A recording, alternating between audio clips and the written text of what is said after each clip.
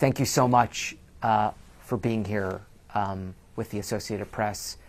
I know this has been a very, very difficult, very stressful, very sad period of months. I know you've been here this week meeting with different Washington officials, and I know there was a discussion with National Security Advisor Jake Sullivan as well as Attorney General Merrick Garland, and I think that might actually be the first time that you sat down at the Justice Department. So is there anything that you can share about what you learned or what you may have discussed in those meetings?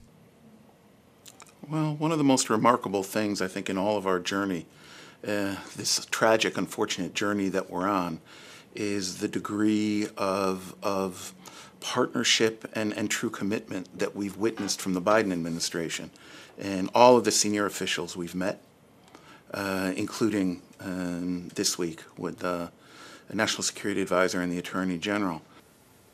It also shows the disconnect between how much the administration is doing to the visibility of the 45 Americans that were murdered on October 7th, and the fact that there are 8 Americans still in captivity, 5 of which are alive, 3 are being declared murdered, and how there is ignorance in the street, not understanding the crisis and the humanitarian crisis level of all the other hostages that are in captivity.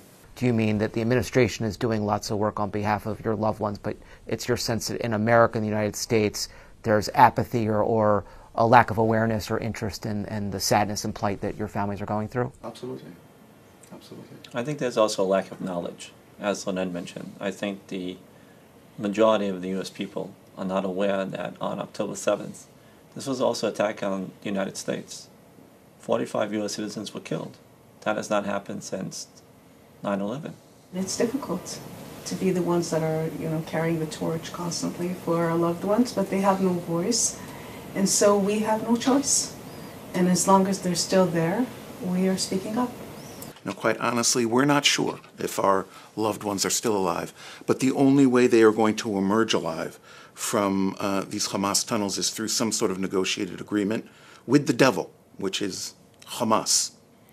Hamas clearly has to be forced to, or coerced to enter negotiations to complete them. That requires, in this case, military force.